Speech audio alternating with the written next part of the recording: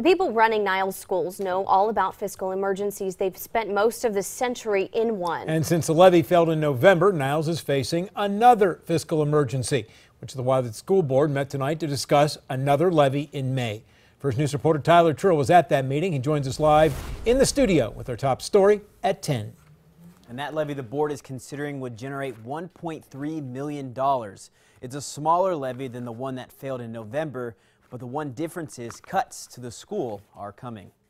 District, the question of an additional tax levy. The Niles School Board had a special meeting to talk about putting a 10-year, $5.8 mil tax levy on the ballot in May. Ohio's Department of Education is asking for a plan that shows Niles School operating in a positive balance for at least the next 3 school years. What they're basically telling us that if we don't have 3 years of a positive balance, we will end up in fiscal watch. Niles Superintendent Anne Marie Thigpen says Niles schools have a $340,000 deficit in the upcoming school year, and the deficit continues to grow afterwards.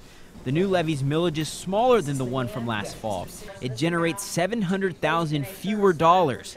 The big difference is 7 jobs will be cut in the future, including 4 teachers and 1 administrator. However, we thought maybe with a combination, hopefully our taxpayers can understand we're trying to do what's best for our kids. The state put Niles School in fiscal watch from 2003 to 2016, and the district is currently in fiscal caution.